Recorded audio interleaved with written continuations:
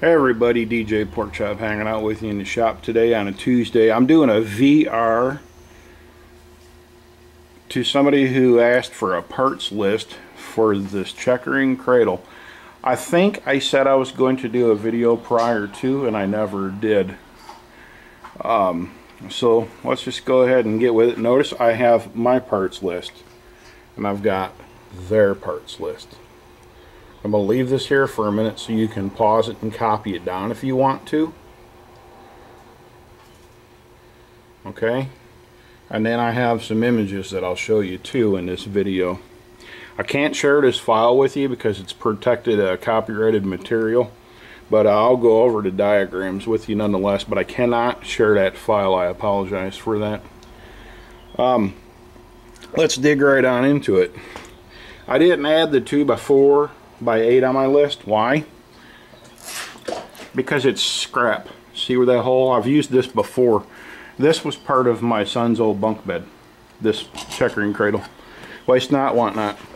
So you will need a 2x4, 8 foot, an 8-footer. Get a stud. They're cheap. You can what, a couple bucks. Or if you got some scrap, this one here, I believe was 36 inches long. I made it, and these two uprights I believe are 5 inches a piece. You'll see it in the diagram. 5 inches I believe, and I've got 2 of those. Okay, parts. Here's my parts list. 36-inch piece of threaded rod.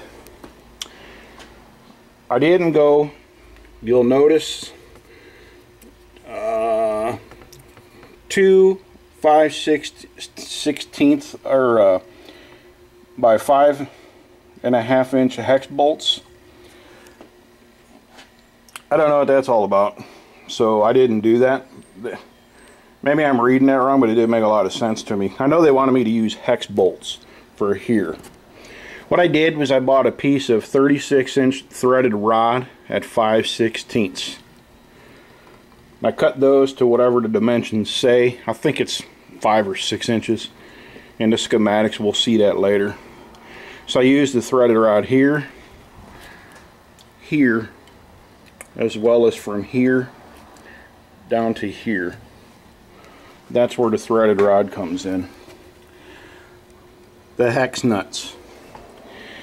I used hex nuts here and here, as well as in here, in your uprights, and to hold it on the bottom. And also over here. 1, and then 2, and then the third one over here. That's the hex nuts. 2 5/16 lock washers. I used those underneath here on each end. Okay. What else we got? Wing nuts. This is where I shorted myself, and I wished I didn't. I got to get a couple more. 4 of them. Why do I say 4? Because you need 1, 2, 3 to adjust your stock, and then the 4th one would be right here to make this adjuster easy. So instead you got to loosen this up and come over here, loosen this. If I just had a wing nut there, it'd make life a lot easier. I wouldn't have to piddle with it. See what I'm saying? So ditch the lock, the hex bolt nut here. Don't use that. Use a wing nut instead. As well as right here. It'll make your life a lot easier. Not that it takes so long to adjust it, but for us lazy folks, that's a tip. 5/16 flat washers, I used 8 of them. Again, here, here, right here, right here, here, here, and then 1 here and underneath. Those are my flat washers. I'm sorry for making you dizzy with the camera. 1 5/16 dowel rod. I think 12 inches will get you by. I bought a 36-inch stick. I try to keep some on hand for plugging holes and doing other things. They go right here. You're going to go about 1.5 inches, 2 inches up in, and 2.5 inches, 2 inches down. What I did was I cut it off. I crimped one end, and I filled the hole with wood glue, and I shoved that dowel up in there and tapped it with the end of my grace hammer. And what them crimps or splines did was allowed that glue to squeeze out in between and make good contact all the way around. So you can get by with a little 1-footer if you want, if you have no more use for dowel rods, but them are the only 2 places you're going to use those if you build this style checkering cradle. 1 3-inch PVC cap. Why do I have that there? Because that's where the nose of your stock's going to fit into, if you so choose to do it this way. You can also grind it down to a blunt point, and in your gun stock for Checkering Lab there's a hole there. It's got foam in it now. You can put that in there and chuck it up. I put some foam out of my muzzleloader kit, or I use a rag, a shop rag, and I stick it in there and it holds that nice and firm. Okay, I loosen this up, loosen my wing nut up, give me enough travel here, maybe give it a little more.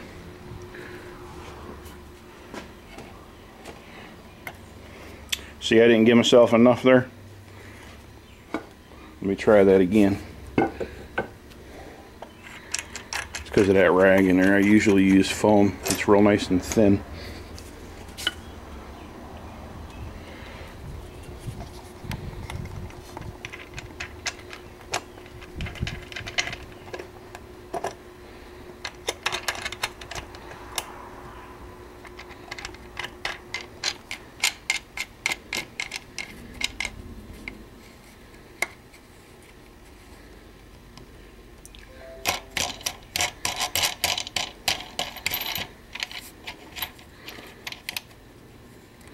Tighten that down, which won't move, and notice our stock spins freely.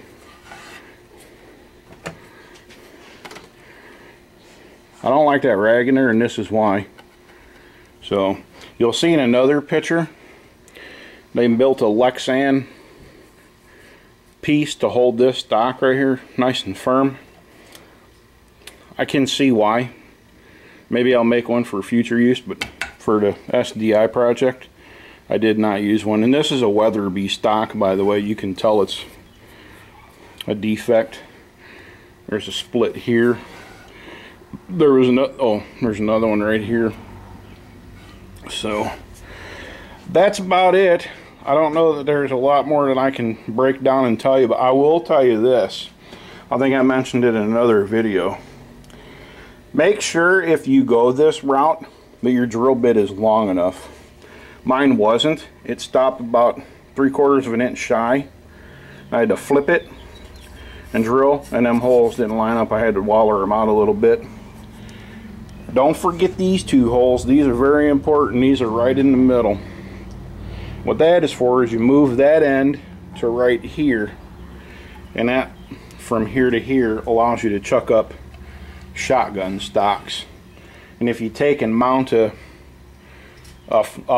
4 stock for a shotgun to a piece of a 1x piece of wood or something, you can chuck that up in there and spin your 4 stock too.